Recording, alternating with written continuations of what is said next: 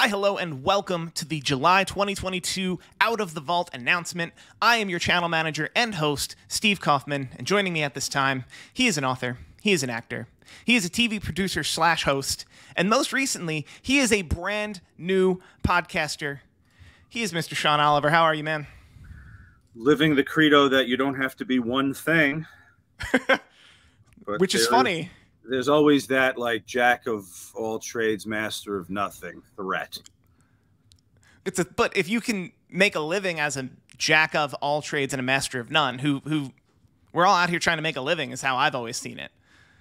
It's all about the money. Steve Kaufman told me that at one point. It's all about the money, and actually, that was something. That was a quote from one Kevin Nash, who, when I believe you were talking about how he was almost Sabretooth in the X-Men movie in the late 90s, but they wanted to take him away for SAG minimum, but take him away from his WCW contract, to which he said, "I'll be the janitor for $1 million." I believe was the exact quote.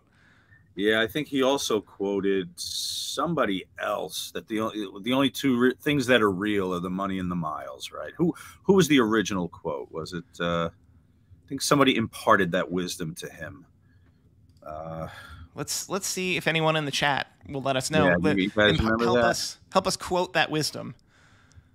I don't know why I want to say Lou Albano. I just always want to say Lou Albano. That feels right. But it's probably Lou Albano. Who had the best tits in wrestling? Lou Albano. Funky Boy. So Funky Boy has confirmed. Funky Boy, B40, B40. Actually, Sylvan Spector with an Elvis avatar. Lou Albano, lots of Lou Albano. Yeah. Have you seen that movie? Have you seen the Elvis movie yet? I have seen the Elvis movie. I loved it so much. Oh, good. Okay. Yes. It's worth a trip to the theater. It is definitely worth a trip to the theater. I don't think in your living room it'll play just as well as it played in an actual theater. That Elvis movie. Somebody saying Chief Jay Strongbow. A lot of Lou Albano. Somebody said I thought it was Rick Rude. Someone in the comments will be the solidifier of when exactly it was said. It's a pretty common quote as well. Yeah, I'm kind of with the Lou Albano team here on the stream. So okay, I'm also on the Lou Albano team. And speaking of the stream, we are streaming live here at youtube.com/KCVault. And for those who don't know, because I see the comments, a lot of you may not be aware, the way this channel works is we have the entire library up and available at kcvault.pivotshare.com. It's right below us. It's not the entire library. Oh, sorry. It's almost the entire library. Almost the entire library. What is it missing? It will be the entire library. Well, there's legalities that you have to work out and whatnot, so... Okay, I didn't know that. Is there anything on that library or is there anything not on that library that was on the hard drive y'all sent me 2 summers ago? Yeah, so our fans here at the Out of the Vault got some shows. Don't make me remember which ones. Okay, fair enough.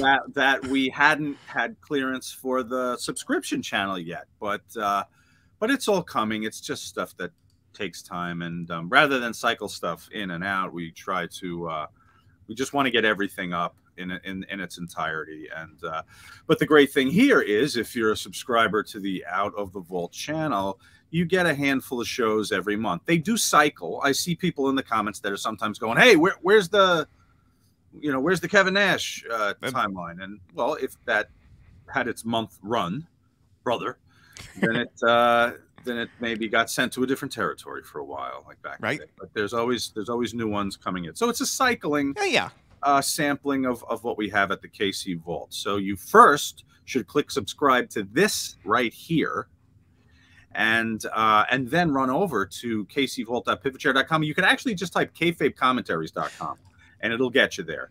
And then sign up for our subscription service where you can watch the stuff again and again and again. And it does not cycle out. It is yours to stream forever as long as you have the subscription. And listen, even Netflix can't say that. There's shit that drops off of that all the time. Right, so like all those Disney or all those Marvel shows on Netflix. There was like they weren't treated as canon. There was like a Marvel Cinematic Universe, and then there was a Netflix show Marvel Cinematic Universe because it was a weird thing. But now they're all on Disney Plus, so they're more of a shared canon. Exactly. Right. None of that at kayfabecommentaries.com, which reroutes you to kcvault.pivotshare.com, which is a mouthful. Thank you for that. Exactly. And listen, if I had to name the company again, on technical support, when I'm on the phone in the past trying to get our website straightened out and they patch me into Chennai, India, and I'm telling them, yes, the email address is info@kayfabecommentaries.com. That alone was 11 minutes to just get them get that email written down. I would have called it kcvault.com or something like that. Info as in info, and Salvatore Martone. We're starting a cycle, brother. We're in the YouTube territory, I think would be the best way to describe it. So these shows that we're going to talk about today are making their way through the YouTube territory in July of 2022. And they're going to spend 4 weeks in the territory, and then they're going to move on to the paywall territory, if you will. And there are a couple different paywall territories. And how would the fans listen for you guys? Let's ask the public, Steve, a discussion that we've had. We can let them inside, right, Steve? Please, can we? Okay. So what if the subscription service, The Vault, was entirely managed by YouTube? So the subscription service, not talking about this free, we will still give you free samples, free programs every month here on the Out of the Vault. But what if the actual Vault went to YouTube? Would it be easier for you guys to watch on your television? I know that's always an issue people talk about with PivotShare.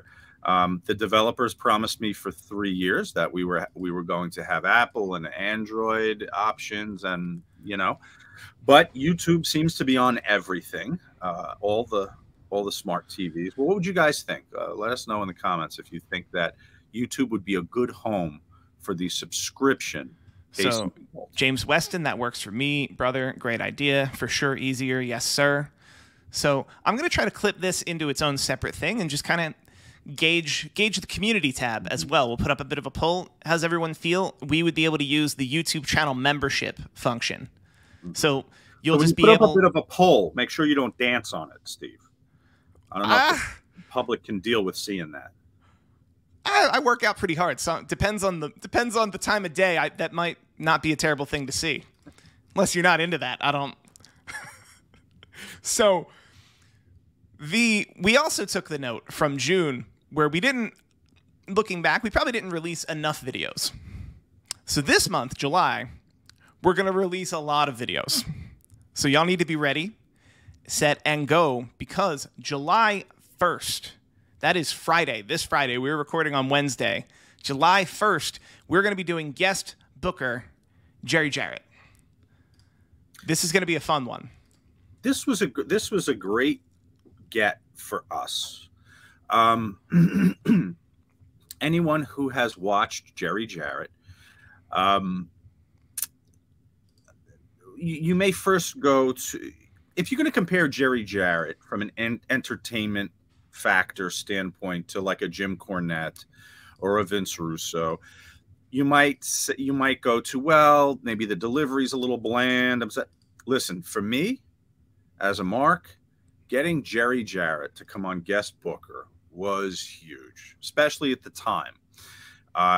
He had just had a falling out with Jeff, and it was all over the wrestling news that Jeff and Jerry, who were partners in that early venture that would become Impact, whatever the hell it's called today, and they split, and this was right at that time. Another little something for you guys, like the inside stories, right?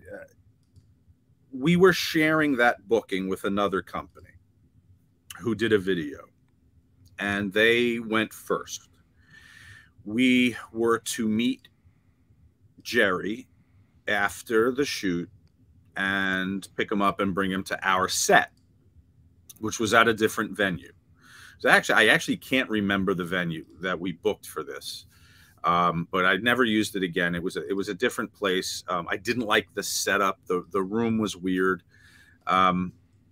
Anyway, we go to get Jerry, who's finished with this other crew, and we're to pick him up at the restaurant. We should probably put that in quotation marks, at the restaurant. So there's Jerry fucking Jarrett when I walk in, sitting in this bar with pool tables and, you know, tables with plastic coverings and like waiting for his burger, with the crew and the other people that booked him. Maybe it was the promoters of a convention, something, you know, the Simpsons t-shirt and blue jeans crew, sitting around Jerry Jarrett, who's in a jacket, and the pool tables and like waiting for fries and burgers. I was like, oh my God. So I sat down across and I'm talking to him about the series, about guest booker, and we finally break him out of the prison he was in. And we get him in the car and we're driving him over. Now we walk into the hotel. We had set up at this hotel much earlier in the day. Built the set, did lights, done. And then that night, probably 9 or 10 o'clock or whatever, after Jerry was done with the other thing, we went and got him and brought him back. Now I walk into this hotel that we're using. First time, I had to find it near the other venue. And there's a pianist playing in the lobby when we walk in. I didn't know that or plan that or what. And I hear Jerry, who's walking with the guys behind me, say, I don't know which operation is the high class operation here. And I puffed up for a minute. I was like, my walk. I got a little Vince strut going on my way to the room. But it was a complete accident. I didn't know the place or what we got. But fortunately, after he had his burger or tuna melt in the next to the pool table, I think the accused might have been shot there. He got to walk into somebody in a tux and tails playing a grand piano in the lobby. So that was a great memory from that. Hell yeah, that was. And once again, you don't pick the hotel necessarily based on the ambiance. Like, you don't get to do a site visit though. Like, no. And we had the ones we liked. There were certain things about that will cost, of course, always has to come in. But for our shows, especially if we're shooting more than one thing, a big square is what we want. Anything that's nooky and turny, and that doesn't work. A big empty square is perfect. So usually a suite where the bed and all that stuff is in a separate room, but they have the big living room where I could have Craig and Brian pick up the couches and throw them into the bedroom and empty the whole room out so that we could start from scratch and build the set, and then turning it around for another show for doing a timeline and then a breaking kayfabe. We have to move stuff around. So those are the best places for us. The other thing about this show, I should say, there's two more things real quick, Steve. I know I'm going long here. This is going to go Broadway. We're at 6:18 already, for Christ's sake. The Jeff thing. I wasn't going to mention it because I knew it was a shoot. I was fine not being that kind of shoot interview host at the time. Maybe it was before all the U shoots. I was fine just sitting him down and doing a guest booker and getting inside the creative mind of Jerry Jarrett. But he said during a break in the shooting, you guys aren't going to ask me about Jeff? I said, well, I didn't know you wanted to go. He goes, well, he said, the people are going to want to hear that. And I was like, oh, I forgot. I'm talking to a wrestling promoter who's always thinking about the business that we're doing together. You know, I was afraid, oh, I'd step on toes, whatever. It's not a worker. This is a promoter who knows what to. So I said, Jerry, that's fine with me. And so we actually, it's a bit of a work. The thing, we made it look like it was a break in between, because it really wouldn't have been appropriate for me on a guest booker to start asking him about his fractured relationship with his son. So we did it as a break where he asked for a glass of water and, you know, we hold up, and I turned to him and I begin talking about Jeff, and he answers it on camera.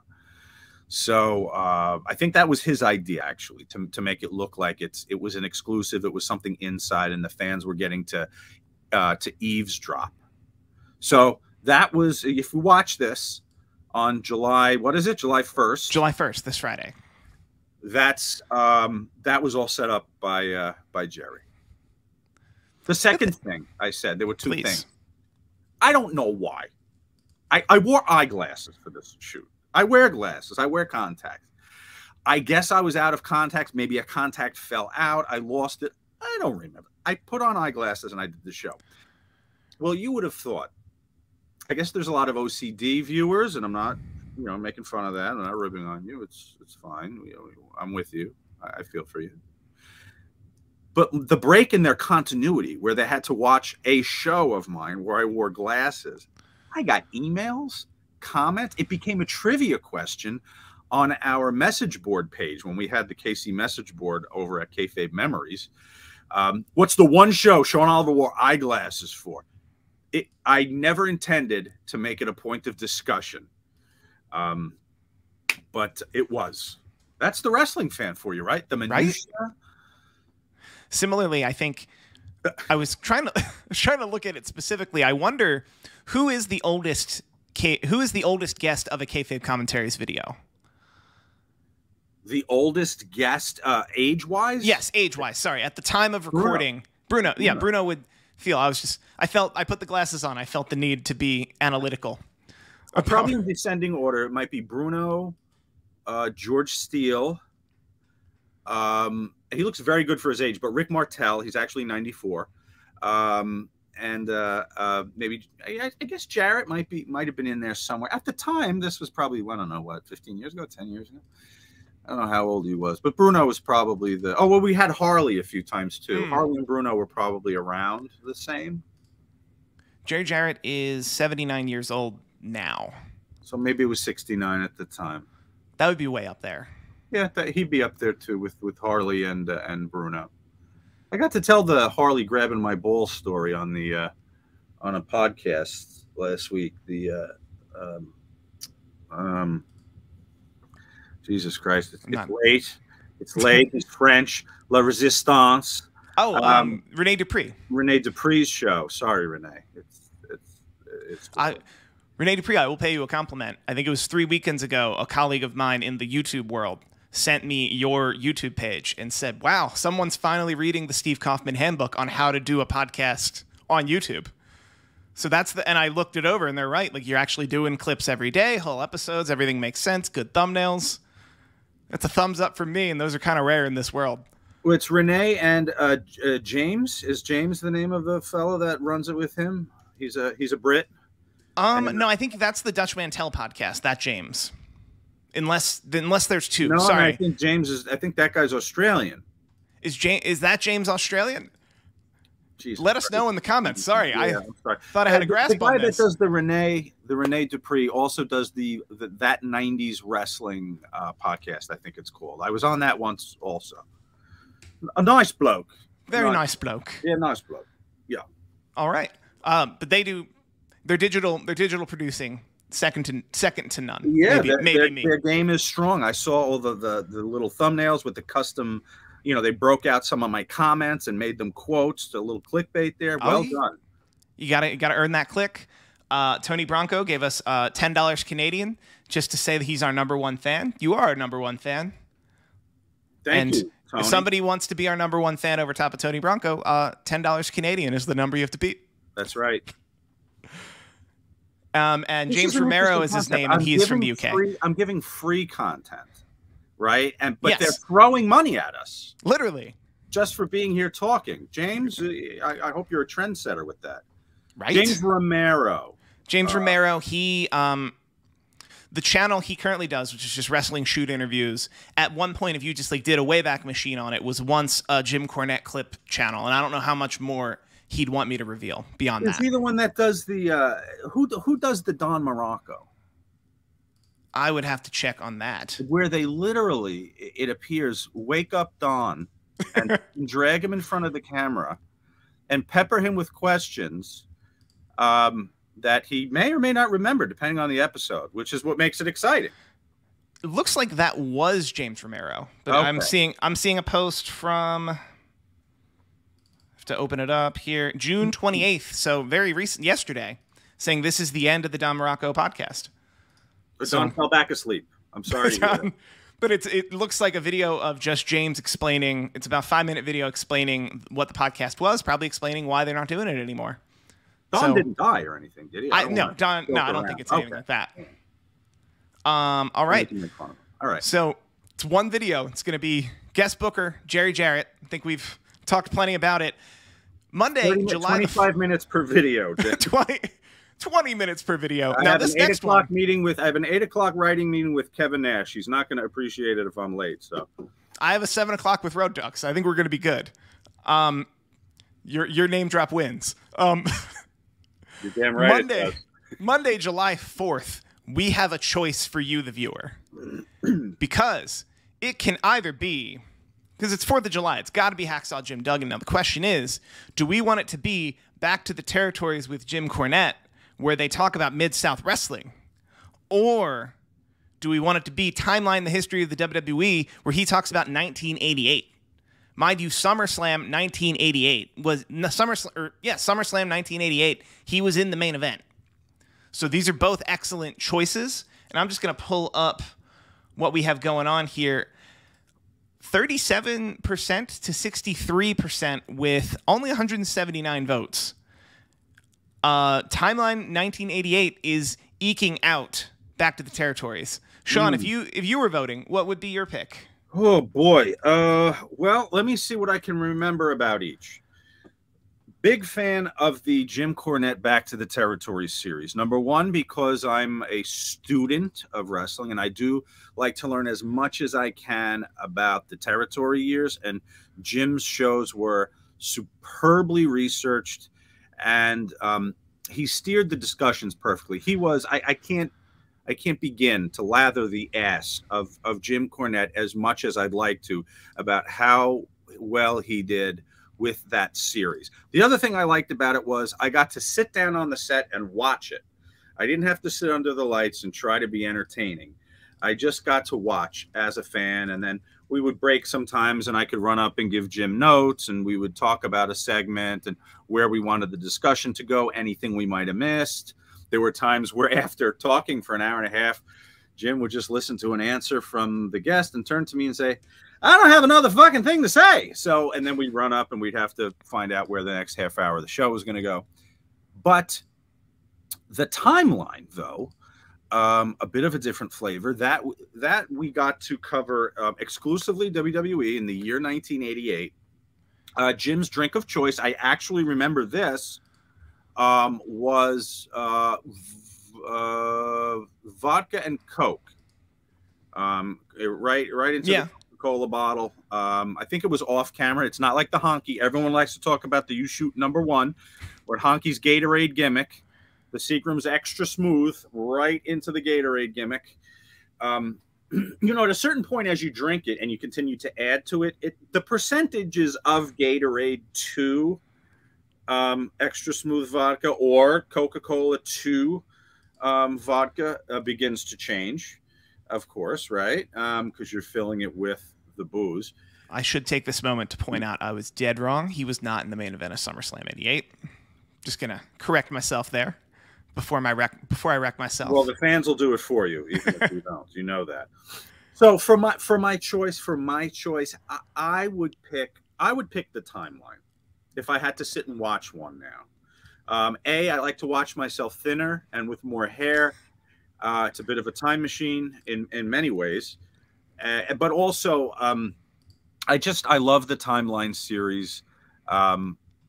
I grew up watching that product, the WWE product, and man, it was to be able to go inside the company in all those years and be taken behind the curtain was always a joy for me. Whenever I got to host a timeline from the 80s or even some of the 90s ones also, it was a treat.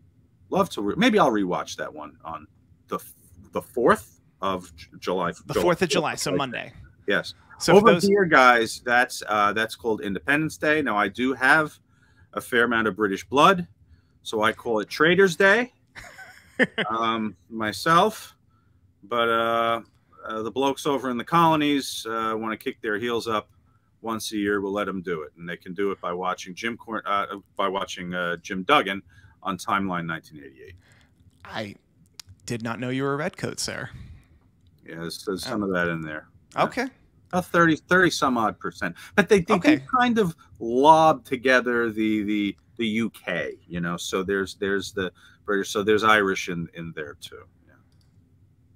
So right now we're looking at 61% timeline, 39% back to the territories. They gave me a character limit, so I was unable to say Jim Cornette in that character limit. I feel like a lot of people like Jim Cornette. Both are going to be excellent choices, and it's going to be this Monday, July 4th. We're going to let you know at the end of the stream. Whoever's winning, that's who won. So July 7th, it'll be 7 days into July, and we're releasing the third video. This video is actually going to get to stay up forever. It's a returning series. It's a long-lasting series, and it is wrestling's most controversial moments. I believe there are 7 or 8 wrestling's most in the series, and we're going to release those the first Thursday of every month, and they're going to stay up here at youtube.com/KCVault. Sean, how did the Wrestling's Most series come about? There was a show on VH1. It was a countdown show. They would do, I don't know, most controversial songs or whatever, and it was a countdown show hosted, well, not so much hosted, but with celebrities commenting on the countdown. They didn't only do music; they actually did like 80s TV show countdown and movies. So they would have performers from the pop culture era that they were discussing come on and do the countdown and comment on the items that were coming up in the countdown. So we said, well, let's have a wrestling one. And the way we were able to do it was we would shoot, because we were shooting, I mean, at one time at our busiest, we were doing 18 full-length shows a year. I think that was the most stocked our release calendar was. So we have people coming through all the time. I love the 80s. Thank you. That was Salvatore threw that up there. And then that team eventually started out, they did a thing called Best Week Ever, and it was the same team. Oh, really? That people liked that. Like, I would call it their content farm, that it's like, let's do a decade show, but then let's also do just a weekly week in review show. Right. It's just talking heads. Like back when a million people would watch something like that on regular TV every week. Right. So we figured, let's do a half-hour show. Let's do it, or were they an hour? I don't know. You guys will tell me how long the Wrestling's Most were. I think maybe they were an hour. So rather than the regular 2-hour shows or the 90-minute shows, we'll do a short 1-hour show where we did Wrestling's Most blank. So it would be Wrestling's Most Controversial Moment, Wrestling's Most Awful Angle, Wrestling's Most Awesome Manager. So we would put it out to fans on our website, and they would vote. They would get like 3 weeks to vote. We would direct them there. So the countdown was legit. It was entirely fan driven. So at the end of those 3 weeks, whatever the results were, that was it. It went out, and then we got to sit a talent down and do the countdown with them. And we would do it usually after. We do one of two ways. After a shoot, like let's say we did a Timeline Fit Finley, we would shoot the show and break, change camera lighting, put up the green screen, and do read him the countdown and get his reactions to the countdowns. And so with Fit there, we would do one whole season, which I think it was 4 per year we would release, 1 per quarter. On the calendar. So we would do the 4 countdown topics and have him react to the 5 in the countdown. The other thing we would do is we often shot shows at conventions.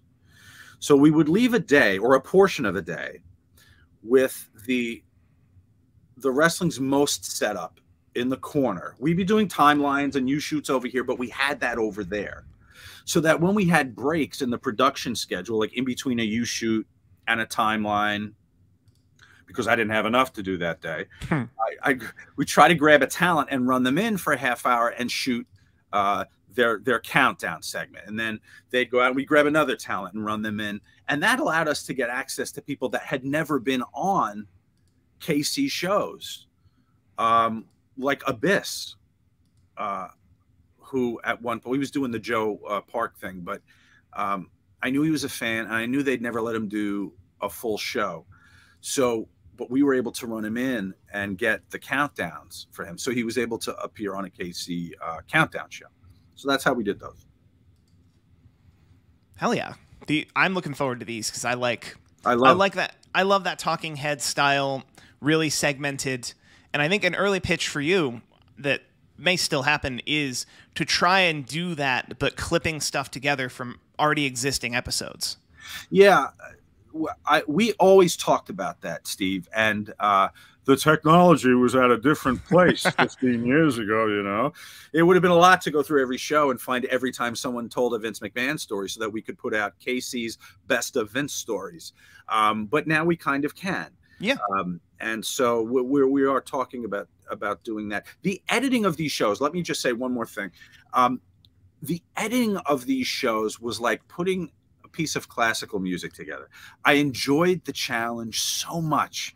And when you watch these, hopefully you will, what did you miss? Someone just said, I came in an hour late. What did I miss? Me rambling incessantly, Power Blind, about the 2 shows we've announced so far in 36 minutes. So to edit these shows, here's what I would do. I would drag each person's let's do it was the top 5 controversial moments, right? So the number 5 moment, let's say we had 12 talents that commented on it. I would drop Tammy's entire segment down on the timeline. Then Road Dogg's entire segment on the whoever it was.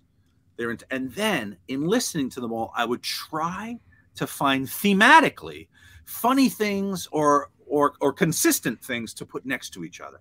So I'd clip a few sentences out here and move it here. And then I'd listen to, oh, here's got a couple of sentences that kind of relate to that. Let me throw it over there. So it would eventually be a hodgepodge, and it would make sense in my mind, but on the timeline, it would look like a mess. I wanted it to flow like a conversation, as if they were sitting in the same room and someone throws something out. And then another guy says something else that's related to that, or maybe a counterpoint to that, 2 funny things butting up against each other. So I hope you have an appreciation for the task that was editing the Wrestling's Most shows. And you can let me know, as you always do, at Kayfabe Sean on Twitter.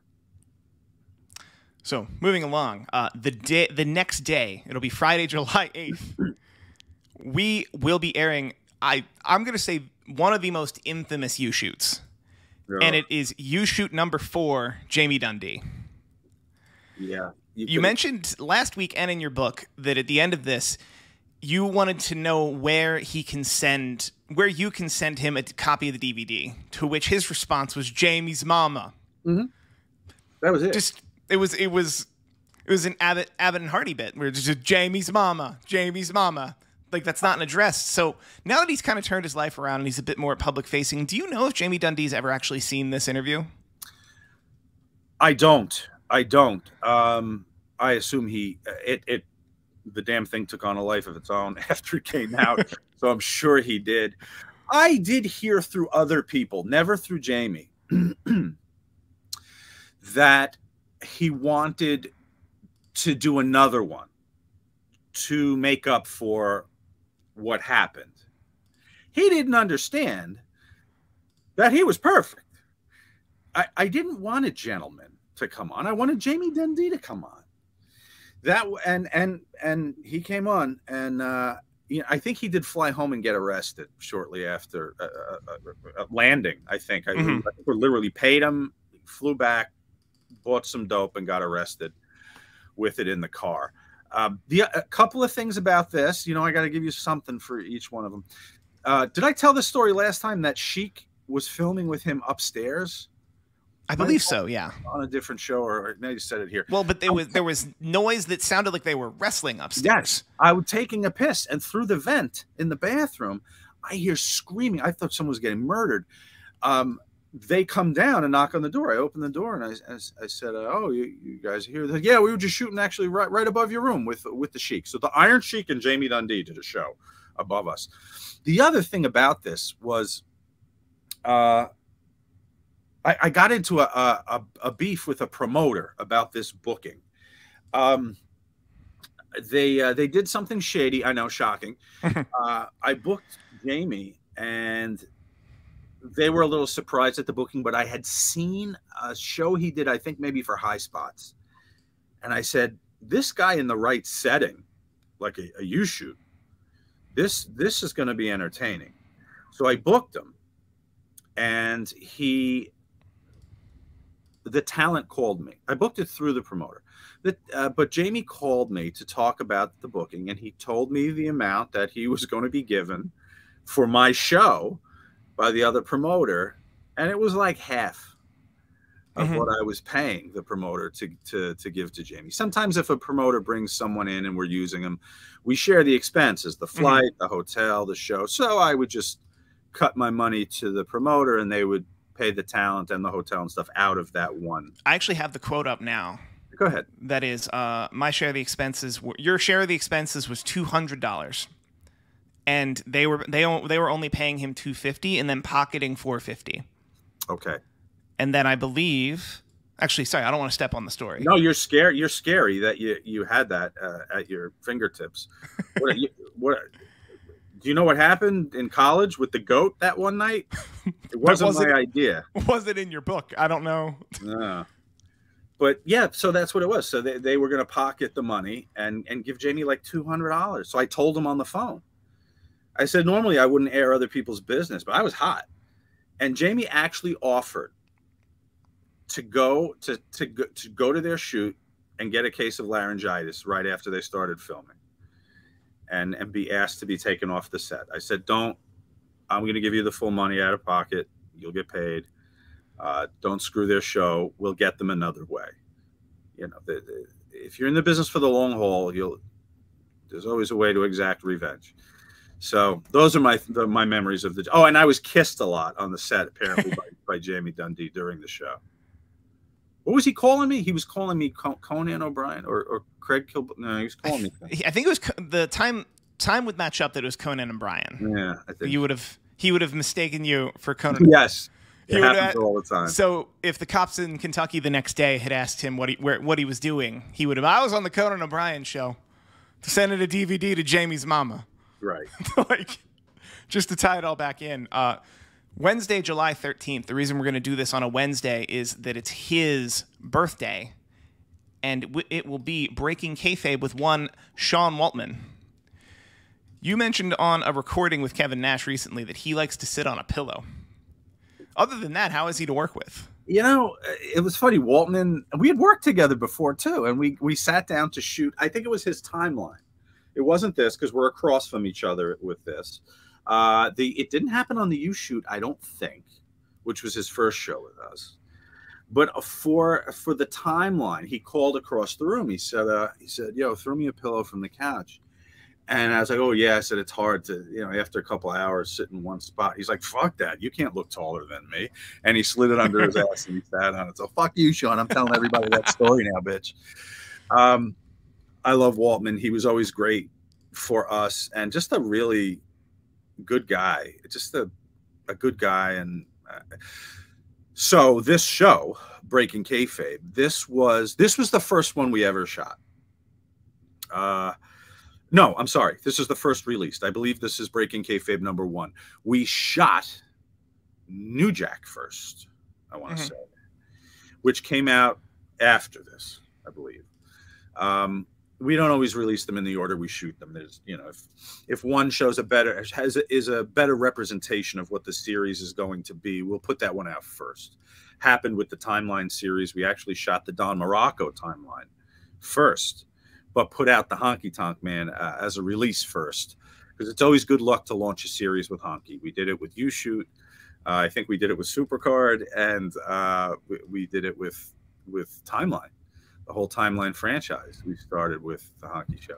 The first episode of Morocco, I know we're not talking about, but this is the Don Morocco episode, kind of.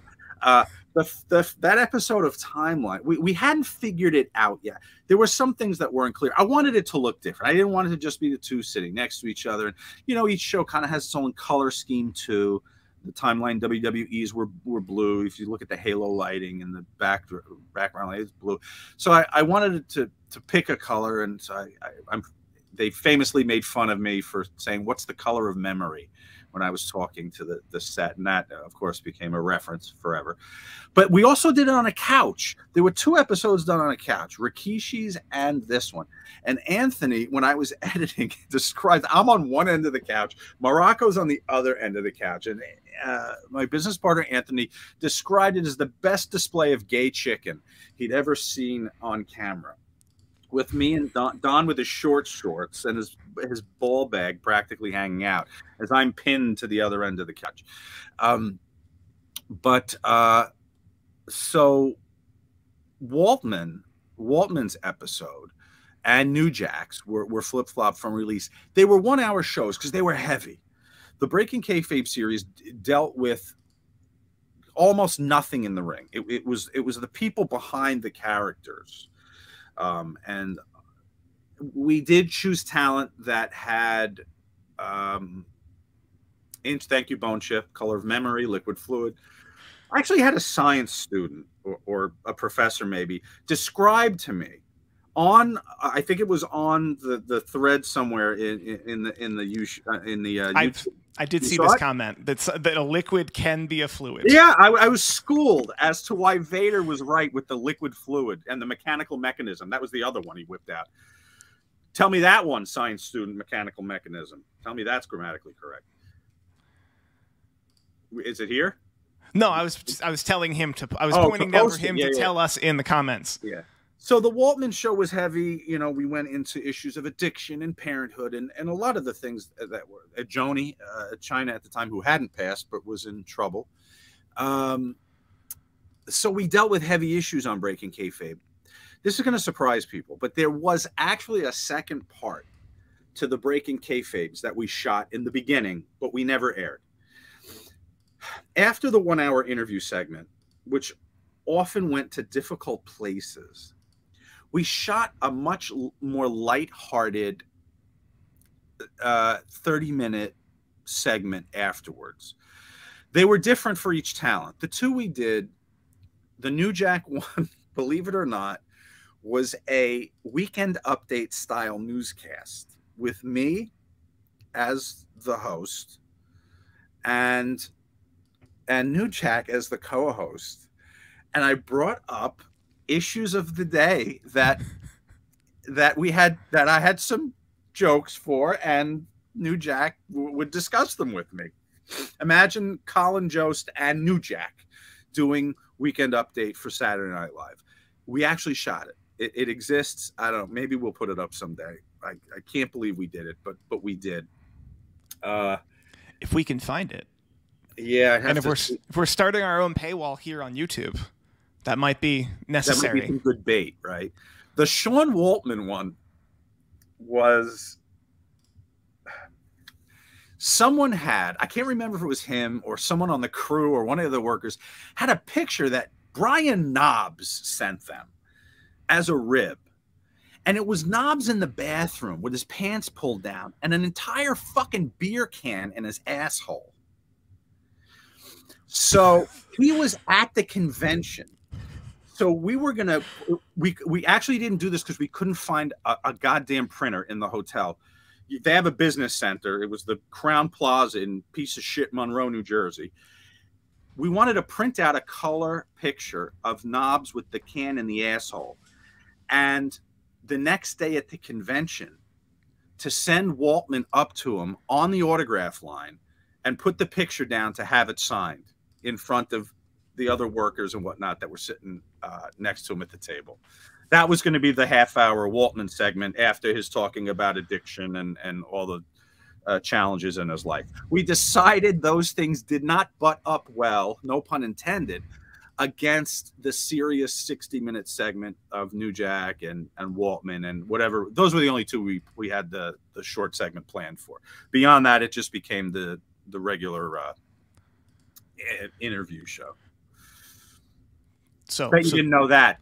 I did not. That wasn't in either of your books. We're not gonna. I do have to ask, just because a couple people have asked it already.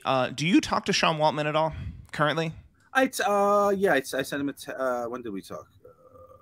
About a week ago. Okay. And Does Cornette still talk to you, or do you still talk with Jim No, Cornette? we don't. The last time we talked was when I had my solo podcast, when I was dipping my toe in the water to learn the business.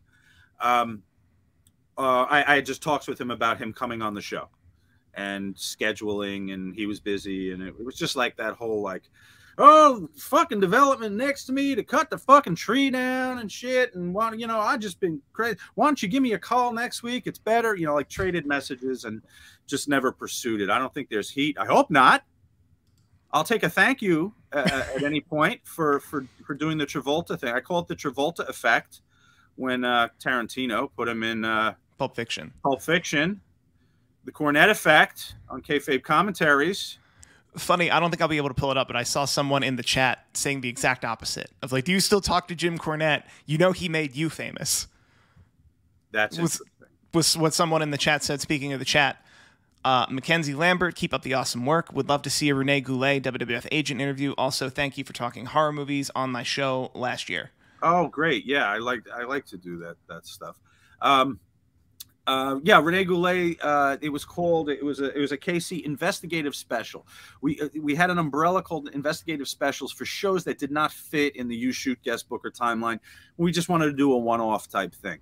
And Rene Goulet Inside the Office, it was called, where we went into the life of being a road agent in the 90s for WWE. And Rene gave us how the whole thing worked, from what your responsibilities were at the building, both working with the talent and the house and the money and reporting the money and for the gate and merchandise and how it all worked. One of those fascinating things that me as a fan, and that's why I think KC was so successful, that Anthony and I were first fans, and so we produced shows that we wanted to see, and that was one of them.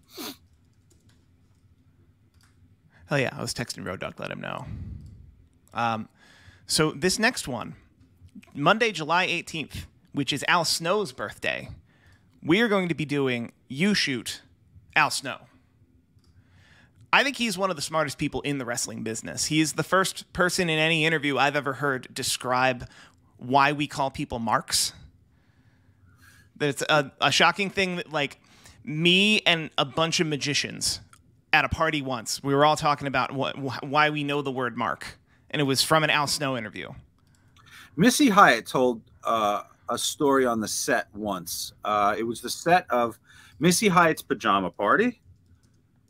Yes, we produced that. If anyway, it wasn't Roger Corman or John Waters, it was us. She claimed that back in the day, in the brothels, I want to say, when someone came in with money and the girls would sit on his lap and throw their arm around, they would mark the back of his jacket. Mm-hmm. With a piece of chalk or something. With chalk. And it started, as far as I can tell, it started in carnivals where the box office would be about 2 or 3 feet taller than the average person, so that the actual box office attendant can look into your wallet as you grab your money. And then they can signal to another carny to mark you with a piece of chalk if you have money. Right. And then once you're in the carnival, everybody knows you're a literal mark. Do everything you can to get this mark's money. And in Missy's mind, it was a whorehouse, but in reality, probably it was the carnival. Well, I'm sure it started in the carnival and then moved on to whorehouses. Like, it's the similar. Right. And all this and more, You Shoot Al Snow. Right. They're both full of rides, by the way. Yeah. So Al's a smart guy, and it gets him heat a lot of times. I was surprised how many people like to challenge him. A lot of fans. He does kind of take that snarky position towards a lot of fans, like, you fucking marks, kind of. Like his tolerance, his fuse is about that short with some of the some of the smart fans. So I think people take him to task for some of that. But I always liked Al. Always worked well with him. I do like to talk with him when we work together, and I do find him to be a smart guy. And he was one of the workers that actually tried to write a comedy set. Imagine that, when he was on Ring Roast 3, the roast of Jim Cornette, which you all saw here a couple of months ago. Yeah. This set was one of the better ones on that show. And they were all pretty good. Yeah. July 22nd, we have guest booker number 6. The reason we're running it in this month is July 14th, 1984. That was Black Saturday. So guest booker number 6, Greg Gagne. He's going to be talking all about 1984 in the AWA. Yeah. Coinciding with Black Saturday. This show was supposed to be Greg and Vern. So this was my second boner moment in the guest booker catalog. The first was getting Jerry Jarrett on, and then right after that, or actually right before, I think this was guest booker 6, if I remember. I think Jerry Jarrett was guest booker 7. I don't know. Those weird little autistic things stay in my mind. But it was supposed to be Vern. Now Vern was on shaky ground health-wise, and this was in the winter, and they got hit with a storm out in Minnesota, to the point where Greg's flight was postponed until, I think he got in at about 1 a.m. So when you watch this, we're shooting this at probably like 2 or 3 or 4 a.m. through the late night hours.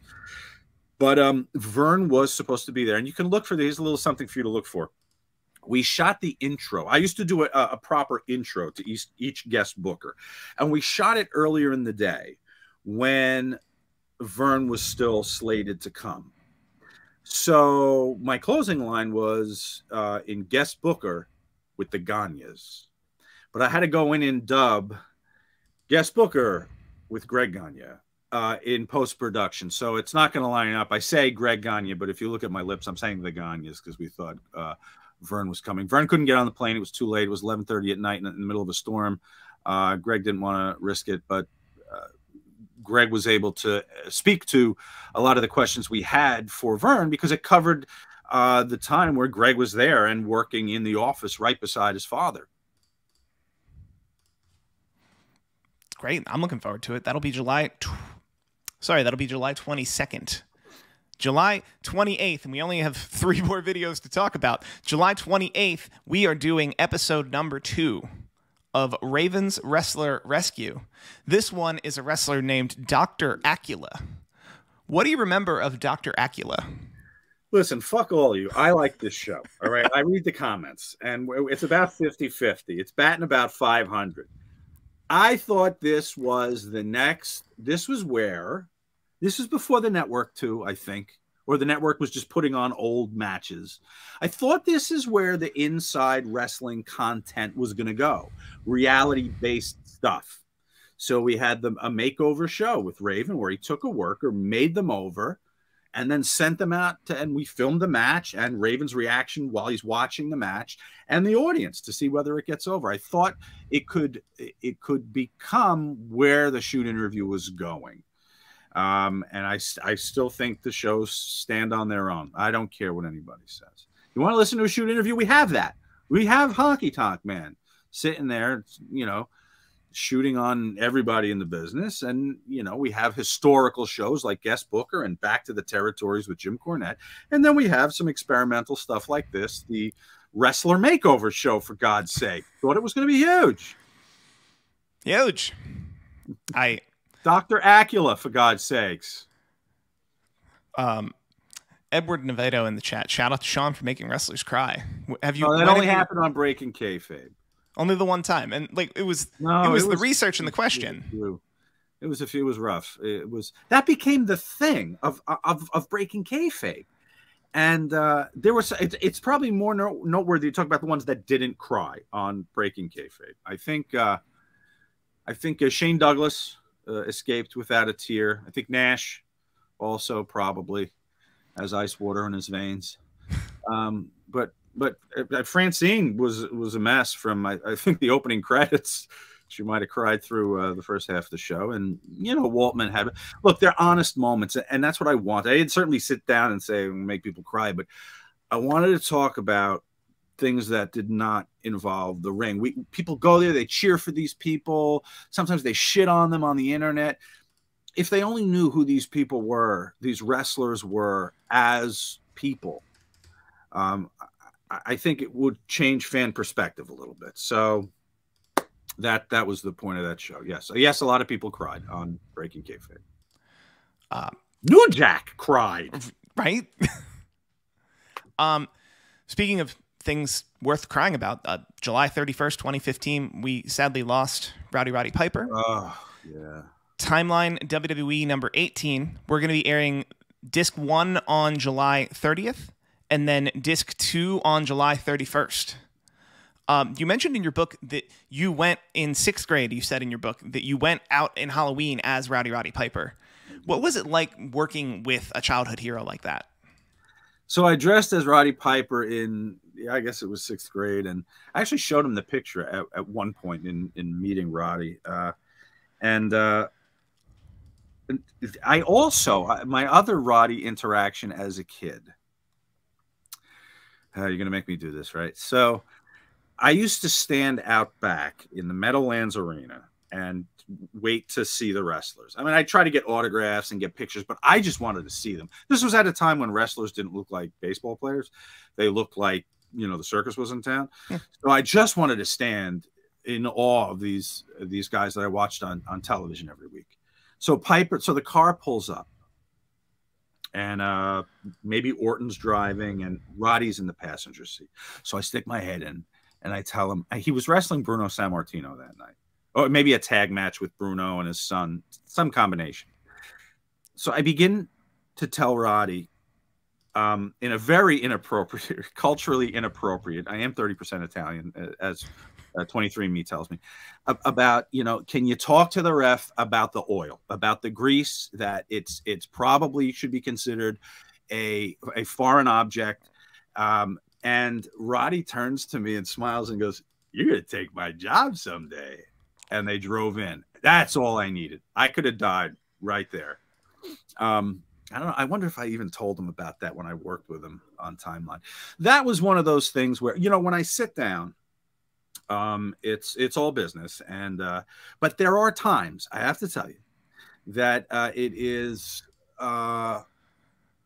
harder to stay engaged. Some of it has to do with the talent that I'm talking to, but other times it has to do with the time period. There's just not enough interesting stuff going on behind the curtain and on screen when I'm doing a Timeline in the 2000s.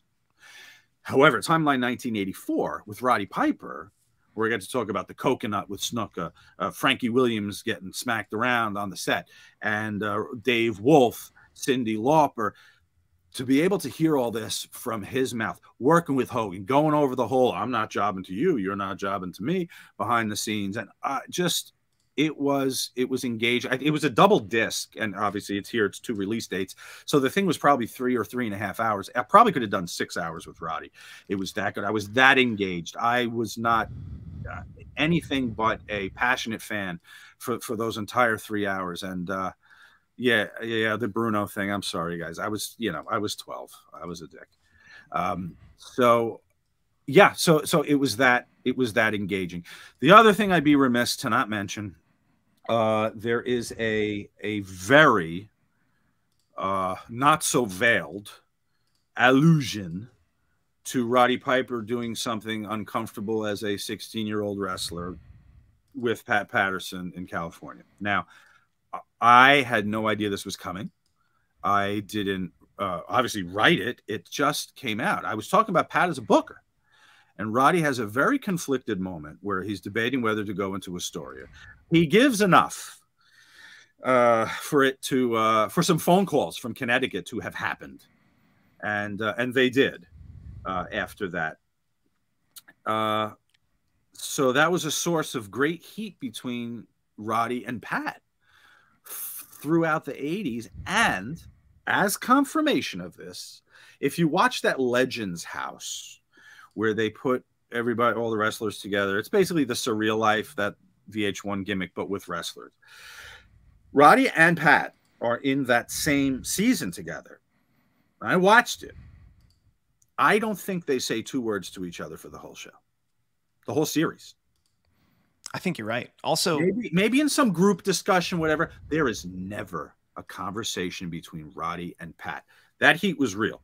Also, and that show was recorded years before the WWE Network launched. So because they had recorded that whole show in an attempt to sell it to VH1. Otherwise it sat on ice until the network actually launched.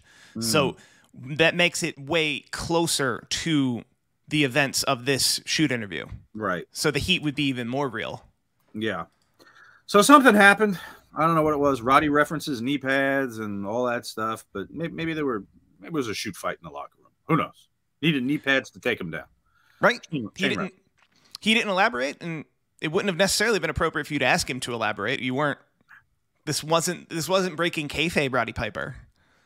Yeah, we'd gone far enough with it where we still weren't in the realm of liability because Roddy didn't say anything very specific. But look, he spoke specific enough, and he claims to have been a 16-year-old worker at the time, and Roddy held a grudge for whatever happened there.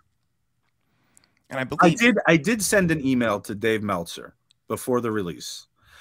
I said, listen, just if anyone ever asks me, I'm going to need some kind of confirmation. Did you ever hear about this? And he hadn't. And he didn't know timeline-wise, no pun intended, whether it worked because Roddy referenced the Olympic Auditorium, which would have been Los Angeles. And for the time period he's talking about, I thought Pat was just in San Francisco. But, I mean, maybe he was making the rounds. I don't know. Also, because there was no clarification, it could be just heat that wasn't... There are other ways for knee pads to have been implied. And I believe Roddy had said in other interviews after that the R word that we're all alluding to never happened. So that was after Connecticut called him. I do know that he was okay. He was called on the carpet because that Legends House show was going to go on, and he was reprimanded for what he said on our show. So he did change his tune a bit. But folks, on July 29th, is it? 30th and 31st. 30th and 31st, you can judge for yourself whether it looks like Roddy's making it up or not. Yeah, so not to go out on that note, we still need to know what we're watching on July 4th. Sean, what do you think it'll be? Well, the timeline had really been pulling ahead. Mm-hmm. I don't know if territory's caught up yet, but you'll tell me and the fans. Timeline wins 59 to 41%. That's a fairly small margin, but Timeline WWE 1988, which I'll own the correction, it was the Royal Rumble 1988. Jim Duggan won the very first Royal Rumble. That's why we gave him that show. Yeah, we always had to choose which guest for which year, and that was why he had a high profile year in 88, and he started it off right away in January. And you guys, it's the vodka and Coca-Cola. And Sean, thank you so much for coming by. This was an excellent stream. I think we're gonna have an excellent July. Which of these are you most looking forward to the people seeing? Well, the Piper show is just so special in so many different ways. I think that it was just a great show. It was everything that Timeline's supposed to be. So I think people are going to enjoy that. People talk about the Jamie Dundee thing all the time to me. So if people haven't seen that yet, you're finally going to get to see the madness. And it is madness. It is 90 minutes of madness that I sat beside him as the kind of like the wrangler in the lion's cage at the circus. So yeah, it's going to be a great month. The Nash deal, I did tell people, I would tell everybody on July 11th, Click This podcast will be launching. Our first episode is going to be entirely dedicated to Scott Hall. So it's going to be Scott Hall stories, histories, things you guys never heard about. Kevin wants to do a solid for Scott, and I'm all down for it. I said it is your hour and a half to do anything you want about Scott. So that's episode 1, July 11th. Click This podcast with Kevin Nash. Episode 1, Scott Hall. That sounds great. And he's Sean Oliver. I'm Steve Kaufman, and thank you so much for tuning in. And be sure to subscribe. Let us know in the comments if you want us to do partner memberships, YouTube memberships. And thanks so much.